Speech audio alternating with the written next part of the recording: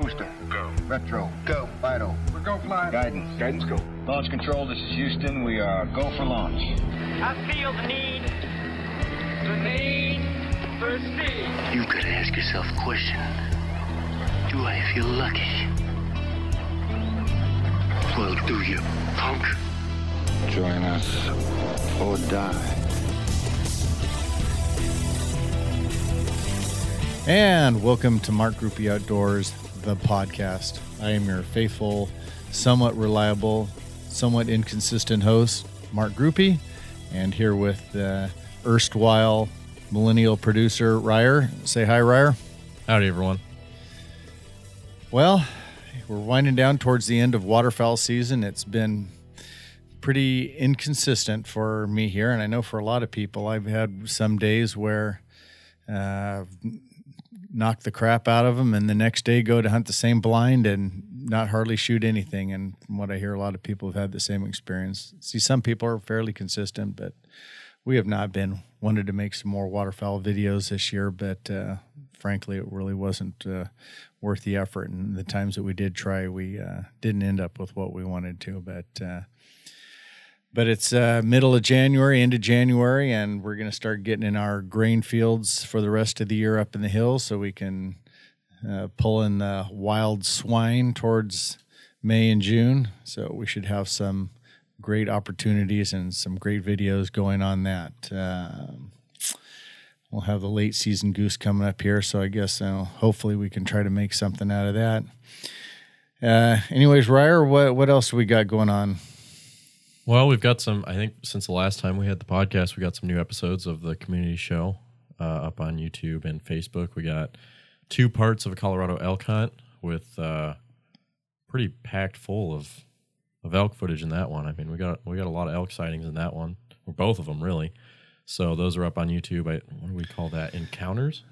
Was that what we called that? I think it's called Encounters. I'm trying to remember the name of it off the top of my head.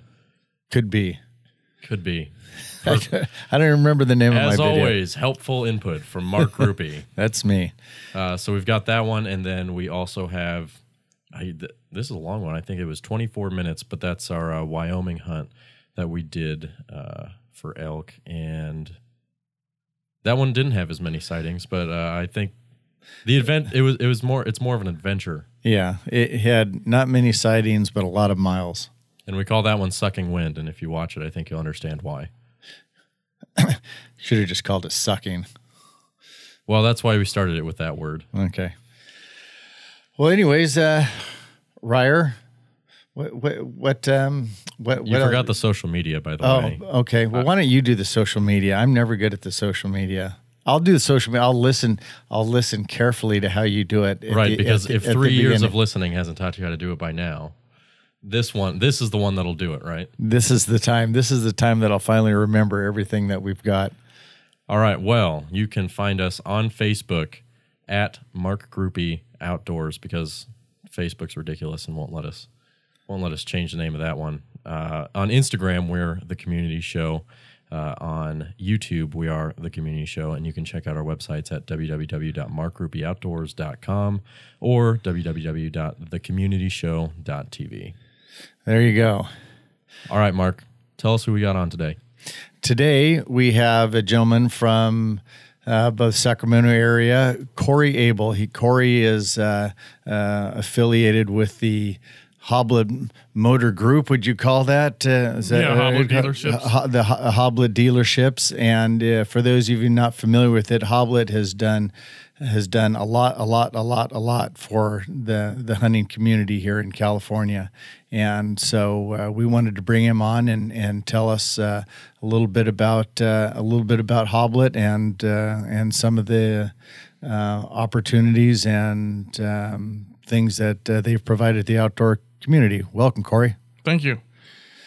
Yeah, Hoblit is located in Woodland, California, and we also have a Ford store in Calusa. So we have a Ram, Jeep, Chrysler store in Woodland, and then we have our Ford store in Calusa. And we actually got awarded the #1 corporate sponsorship award for California waterfowl this year. So Hoblit is a very large supporter of the outdoors, from California Deer Association, Ducks Unlimited, to California Waterfowl. and we're actually the #1 Ram truck dealer in the state. Are you last really? Year. Yeah. Wow. And that's in Woodland, in the tiny town of Woodland. You're the largest in the state, huh? We are.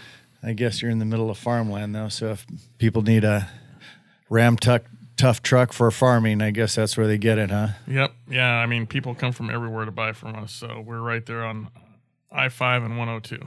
Okay. So Well, what's your position with Hoblit? I am the commercial fleet manager for Hoblit. So I focus on the large accounts, but I primarily sell, large scale businesses, contractors, farming, people that buy multiple fleet units. Okay. How long have you been with Hoblit? I just came aboard with Hoblit I've been in there almost a year. But been in the auto business my whole life, and started out in GM, Ford, and then now I'm Ram and Ford. So okay, it's a great position, great family. They great supporters of the community on large scale events across the board. Now, are you primarily with the Dodge dealership, or are you just whatever they need you for Ram or for Ford? Yeah, I do both. So we're ramping up the Ford line right now, so we can go all the way up to 650s, 750s, 550s, out of Colusa. So my office is actually in Woodland, but I do work out of the Colusa store as well on the Ford side. So okay. So tell us, what has Hoblit always been involved in the hunting community like there, or is this have they just ramped up the last few years, or what's been their trajectory as far as I'd say we got hunters? heavily involved with CWA the last 2 or 3 years. Always getting a corporate sponsor table at the dinners. Primarily, Colusa, Gridley, Woodland, Sacramento. We did the Blackhawk dinner. Oh, did you? Yeah. So, when we get out there, it's very impressive. I mean, that's one of the reasons why I wanted to join Hoblit, is for their outdoor support and their, conservation support. And it's great. And you take people out hunting, just was it customers or just other people throughout the community? I mean, you guys besides the the name on the table thing, you do a fair amount individually, don't you? Yeah, I take my big accounts, our big customers out duck hunting. It's a big perk. So it's a good way to show our appreciation to them, and obviously they're people that enjoy the outdoors as well. So we get them out there in the outdoors in the duck blind and have a good time. Mm-hmm. What other, CWA, that you were their largest corporate donor this year? You said? We got the corporate sponsor award in Tahoe a couple months ago. Okay. We got awarded that plaque. So. And what other wildlife conservation groups do you guys so we're contribute heavily to? involved with California Deer Association, Anglers Press Future, so we do the fishing side too. We also Pro Bass Tour, bass fishing, Bass Reapers in Fairfield. We did a River to Sea bass tournament, I think, last year. I think we're going to do one in next year coming up. So quite a few, from hunting and fishing. Now, it seems like number of dealers that I've talked with, they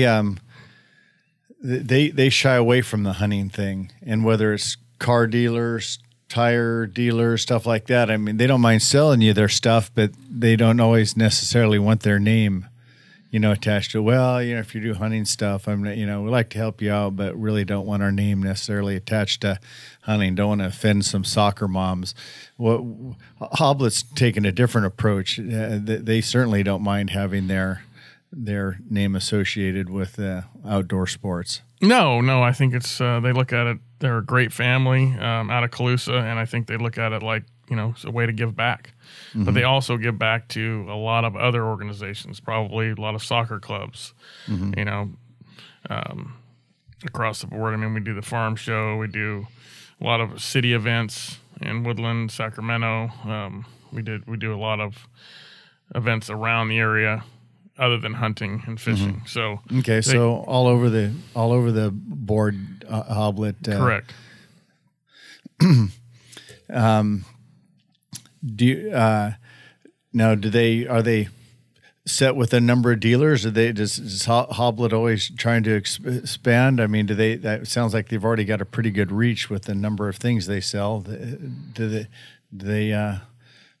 you know? That's probably a corporate secret if they were going to. Yeah, I think they're always looking to grow. Yeah. They've grown a lot in the last 3 years. Huge. So I think being the number one Ram truck dealer in the state is a pretty big feather in their hat. So yeah, we keep striving to be the best as far as on the customer service side and pricing. So yeah. Now, do you guys have internet sales too? Is there an internet sales thing? Or? Yeah, primarily. I mean, it's the majority of our sales come from the internet. Oh, they do. Yeah. So, we're being the number one dealer and pricing leader, that's a lot of internet traffic. Yeah. So now, as a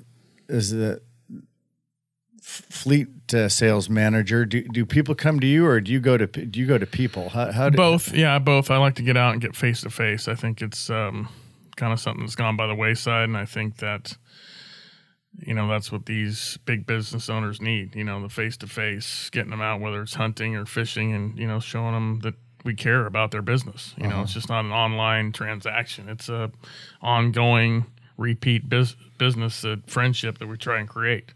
So that's my role as I get out face to face, meet people, make sure that they're getting their service needs taken care of. We pick up and deliver. We do a lot of service from whether it's CAL FIRE, the California Highway Patrol. We bring a lot of the service contracts in to the Woodland Truck Center for service too. So do you have any idea the number of trucks that Hoblit sells a year? I mean, is that a number that you even... I could get that number, but I know it's, we sell close to, I think, 200 plus trucks a month. Wow. Yeah. So they're flying out the door every day in bunches, huh? But don't hold me to that number. It's not exact, but I could get that for you. All right. Well, maybe Christmas time I can get my wife to get me a new Dodge or something. There you go. Dot. You gotta pick a brand, Mark. Here, you've been jumping around brands. I mean, are you ever gonna pick one? Or are you just gonna go from one to the next to the I'm other? a vehicle whore. Yeah, I mean, you started off with that Ford. I started off with a Ford. Now we got the Chevy. Yeah. And then you're gonna go to a Ram, I guess. Hey, what's next? Anything with a Hoblit license plate next. So there you go. Anything with a Hoblit license plate frame. No, I really appreciate what you guys have done and your willingness to put your name out there on so much of this stuff. Okay, Ryer, I have a question for you. I don't want to answer it. That's not how this podcast works. You had, before this podcast started, you said you had an icebreaker. Yeah, well, now the ice is already broken. So you're and just now through you the waters. Yeah, so I don't know. I'm disappointed that I was kind of, in the beginning, kind of left it out there. You plowed forward, and we had to introduce Corey on here because we couldn't just plow into the icebreaker without Corey, and then you just kept going. Well, I'll do the awkward silence thing. Welcome to Mark Groupie Outdoors. That's cricket noises. That was terrible. I can't whistle. Squeak, squeak, squeak. So I just got the number for in December. We did 273 new trucks. 273. That's near 10 a day. Yeah, that's good. Yeah, and considering there's a Christmas and nearly New Year's and everything in there, that's a lot of vehicles. Yeah, and that's just new trucks, new Ram trucks. Yeah. So you want the icebreaker now? Yeah, let's do a retro icebreaker. All right. Here's the question. It might be more fun now because it probably wasn't a very good icebreaker that you'd thought of in the first place. So I didn't think of it. I Googled it. I'm just going to be honest. I don't want anybody to attribute any intelligence to me that I don't have. Yeah, well, attributing intelligence in general to you would be something you don't have. Exactly. So I'm just trying to keep it truthful. Okay. Play it down to earth. Keep it real. Keep it real. All right. Whoever wants to go first, whoever has the strongest opinion on this can go first. I'm not going to tell you guys who to go. Would you rather fight 100 duck-sized horses or one horse-sized duck? And I'm going to need a why. I'm going to need an answer, and I'm going to need a logical explanation as to why. Ready to go. Am I allowed weapons? Or is it, if you're If you have a strategy that involves weapons, or is this mono a mono? Let's hear. You can do both. One mono a mono and one with weapons. By the way, But only medieval weapons. Only medieval weaponry. I'm triggered by the lack of appropriate use that people use mono a mono. They do like mono e mono or mono, like it means man to man or something like that. Mono a mono is in Spanish hand to hand. So join us next week for Spanish lessons with Mark. Spanish lessons. So it's not man to man or hand to man or hand to gland or anything like that. It's hand to hand, like hand to hand combat. Anyways, I guess I would rather fight. I'd rather fight 100 duck-sized horses. Why? Drop kick factor. That's fair. I can boot them away. Of course, they'll be kicking back, but they're little tiny horse feet that only have the strength, the size of duck feet. I think I can. Not worry about getting swarmed, though. I mean, how fast can you kick? That's a lot of duck-sized horses. Well, I don't know. I mean, I wouldn't want to fight one horse size anything. Having had my share of wrestling events with horses and cattle and anything else, anything that's that size is pretty much. I mean, you ever try to hold on to a flapping turkey? I mean, those things will beat the crap out of you. Now imagine it's the size of a horse. And just, I know I can't win that fight. So, all right, that's your final answer, Corey. I would take the 100. I think I could manage the 100. you can manage that. Keep them coming using the leg sweep. Yeah, something like that. So I would take on the 100. I wouldn't want to face it'd be a mallard-sized horse, is what we're talking about. Mallard's the size of a horse. Horse size. Yeah. I have no idea where Mark got that. I was not prepared for Mark to whip out a duck call. Well, that thing came out of nowhere. If it's horse size, maybe it makes a winning size thing. Yeah. There you go. No, I wouldn't want to tackle a big mallard. I've offended Ryer. I've messed up his sound altogether now. He's going crazy. He's dived onto the dials. He's got things turning everywhere. All right, Corey, now I'm going to amend the question. You can pick one medieval weapon. What do you pick? The catapult. The catapult? Why? Because it's the best traditional, reliable weapon there is out there. How do you defeat 100 duck-sized horses with a catapult, though? You put 5,000 BBs in it. There you go. It's a fair strategy. I think I would go with the boiling oil. Is that a weapon or is that a torture device? Well, that's as the was it 100 of them? As the 100 of them approach the walls of my castle, I would just dump that boiling oil over on. Okay, you don't get a castle. You don't get a castle. You just made up a castle. Get a blind. Medieval time. Do you know how many medieval people actually had castles? Not even that many. You were probably a peasant, Mark. Let's be probability-wise. Well, I probably lived within the walls. Know myself, I was probably a warrior of some sort. You can't hardly stay within your own walls, Mark. I may have been even the head knight. You're telling me you're not leaving the castle to go hunting every day? I may have even been the head knight for this. So, if not the king. I'm assuming I'm. If you're within the walls, you're the jester. I'm the jester? You were the jester. All right. I could be the queen. That's fair. Mark said it, not me. Tune in next time. See how this conversation would have been good to lead with? See, now everybody's familiar with each other and what kind of weapons they'd use to defeat ducks and horses. So now we can properly go into discussions about more weighty things like politics and social studies. Well, we could do a cup giveaway for this. What weapon did Mark and Corey choose against 100 duck-sized horses? How did the first person, or are we going to randomly pick, or what if 500 people text us the right answer? How about caller number 5?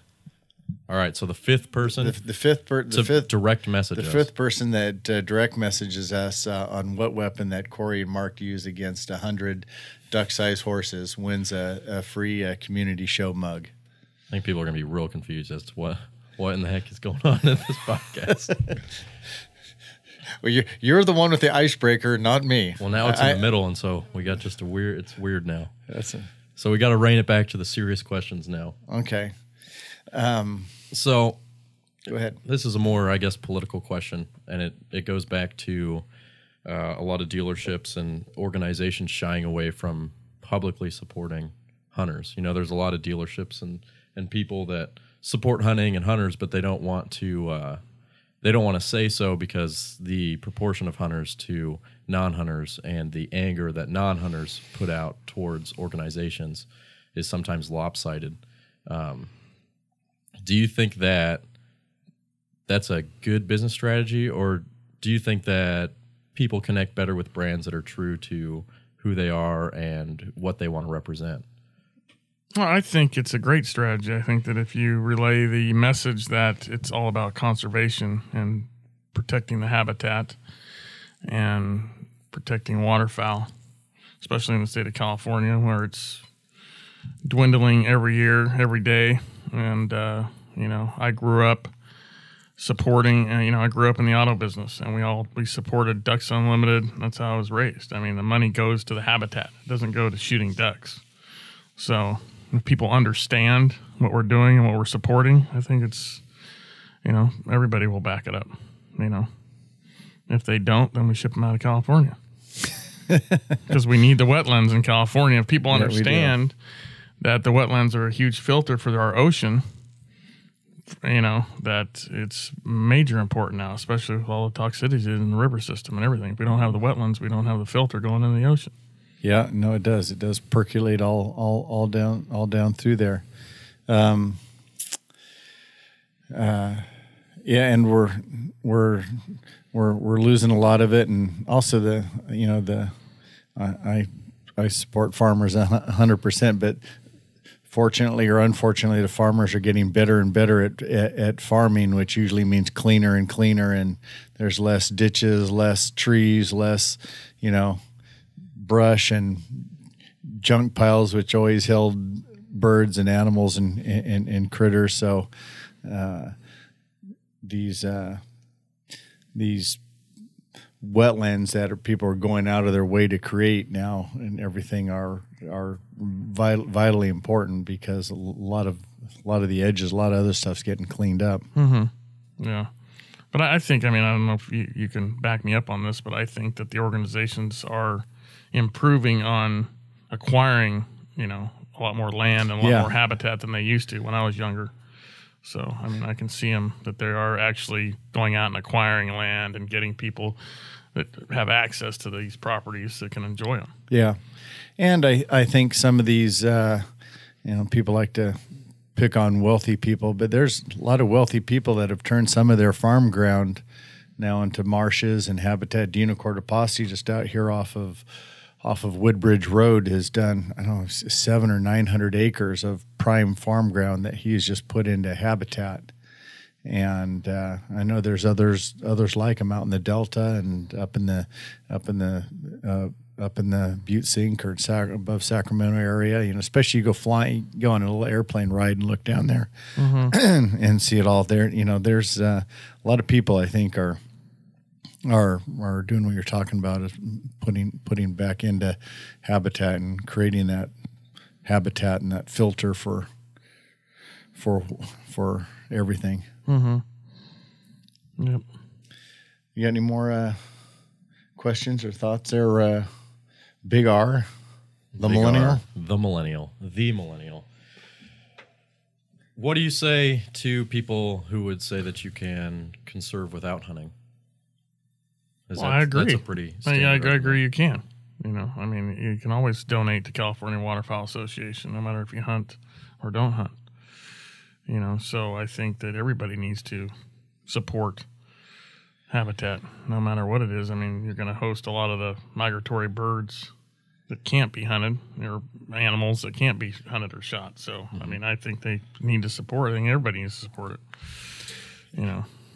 Yeah, and I look at some of these groups, Humane Society, United States, PETA, whatever, groups that directly fight hunters. And I look at all the money that these organizations spent fighting each other, legal battles, whatnot. And I think, man, if we could just combine forces on some of this stuff, and rather than suing this person or suing that person, and say, hey, we both love wildlife, we both love habitats. Let's rather than fighting with our money, let's do something together with our money, and let's come up with a plan that we all can live with. We hunt this part, we don't hunt this part, but rather than just fighting with our money, let's do something together with our money. And I would hope, I wish we could get to that point, but just like politics these days, it's like you've got to be in your corner, and you've got to, if you vary from your position at all, or you work with the enemy, you all of a sudden you are the enemy. And both the right and the left seem to have that now. If you're not 100% for me or 100% against me, and we got people knocking heads. So I don't know what's going to change that, but don't look at me.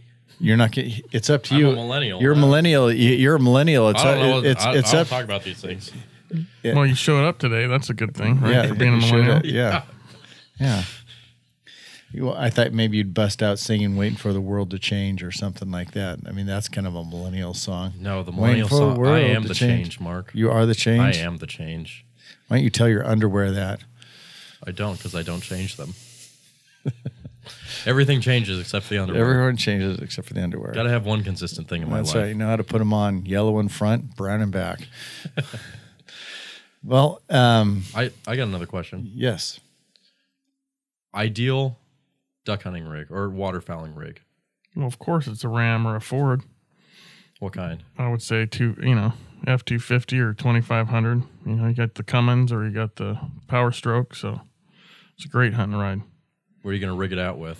Any accessories? Oh no, you just throw the ducks in the back and you're good.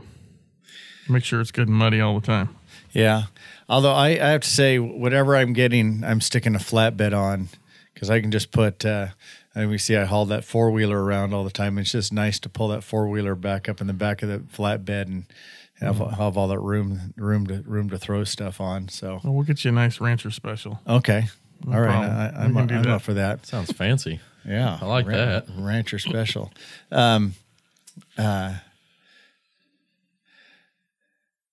What else? I think that's about it. It's about the end of my questions for our kind enough guest to drop in on us.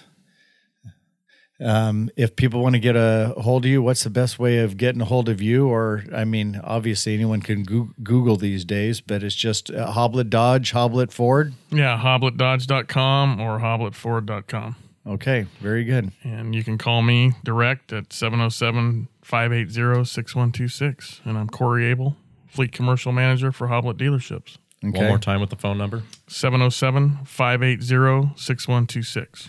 And we will put that up on this post too, so that people can see that. And I really appreciate you coming in and taking the time today, and appreciate the work that Hoblit's done. And I hope anybody that's got ears on this will recognize that and support Hoblit also. So thank you very much for your time, and I appreciate all your guys' support. Appreciate it. Thank you, guys. Well, that brings us to the end of our adventure here today. We've got I know one thing. If you got a little bit of time left, if you have put in for deer tags this year, you have to the end of this month to report whether you were successful or not successful.